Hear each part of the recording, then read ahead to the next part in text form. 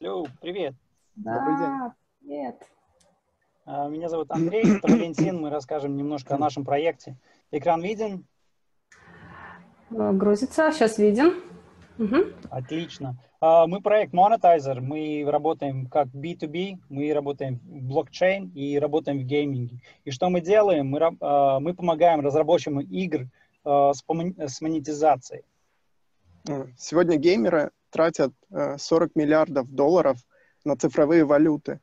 Они вкладывают свое время, вкладывают навыки, развивают навыки, тратят деньги, но это не имеет никакой реальной ценности в жизни. Это все просто идет никуда. В Monetizr мы решаем эту проблему. Мы награждаем игроков токенами за их время и навыки, а также деньги, вложенные в игру. На эти токены их можно обменять на криптовалюту, а также эксклюзивный мерч, эксклюзивные вещи внутри игры. Это уже работающая технология, которая позволяет делать транзакции внутри игры. И игроки уже покупают эксклюзивный мерч, что помогает увеличить доходы для разработчиков, а прибыль мы делим пополам. Как следующий шаг в Масштабирование компании, добавление технологии майнинга во время игры, что мы будем использовать, награждать игроков и будем майнить, пока они играют на PC устройствах. Так, дальше. И это огромный рынок, это возможность на 140 миллиардов долларов, потому что игровой рынок, он огромный. И мы можем смело претендовать на 5 миллиардов от этого рынка. Monetizr — это самая инновационная компания в штате Джорджия.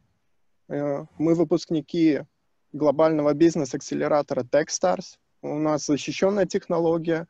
У нас уже есть 30 клиентов, 30 студий, с которыми мы работаем. И охват этих студий 10 миллионов игроков. И сейчас мы ожидаем сотрудничества с одной огромной студией EA Games, и мы будем интегрировать наш продукт в игру NBA Live.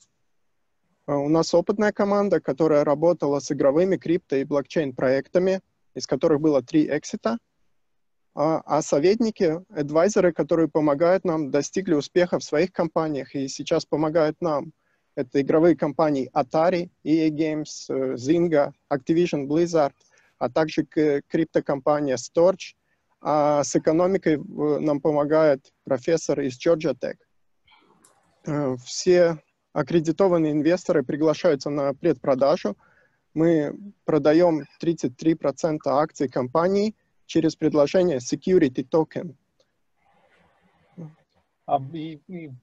Сейчас у нас происходит pre-sale раунд, и мы ищем с 3 до 5 миллионов инвестиций, и мы двигаемся достаточно очень быстро, и мы начали разговоры с ведущими инвесторами из США, так как мы не только работаем из Латвии, но мы работаем и из США.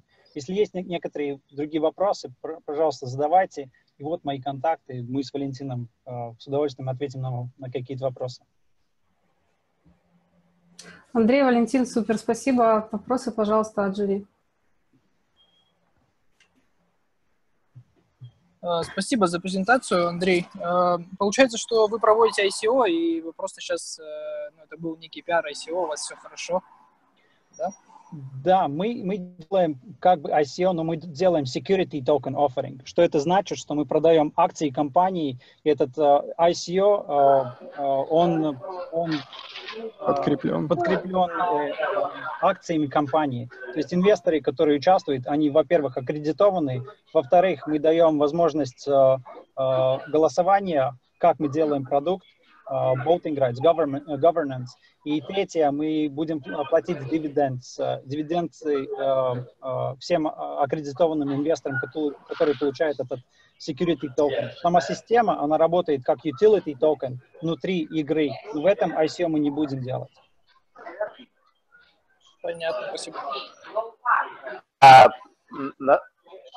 На самом деле, это Алексей Гирин. Алексей. Очень круто. Да, мне вот нравится ваша идея фандрайзинга с помощью продажи security токенов. И вот то, о чем вы рассказываете, это прям очень интересно. И если можете, свяжитесь вот с нашим нью-йоркским офисом, я сейчас в отпуске, там, с Екатериной Дорожкиной, пообщайтесь, вполне возможно, что мы поучаствуем, потому что я считаю, что за такими вариантами фандрайзинга и подхода к общению с инвесторами очень будущее. Да, спасибо. Мы уже связались с Екатериной и даже с Сергеем в Нью-Йорке даже встретились. Да, раньше в этом году, также у нас, по-моему, был разговор в прошлом году, когда мы поступали в старт-акселератор в Нью-Йорке, но, к сожалению, мы туда не попали, но мы попали в Techstars, когда уже разработали продукт, и у нас же был немножко больше тракшн перед тем, когда мы поступили в старт-акселератор. Да, но вот это что-то новое. Я вот не слышал про то, что вы делаете привлечение с помощью security токенов, поэтому, может быть, еще раз стоит пообщаться. Да, спасибо. Спасибо большое, да. Спасибо.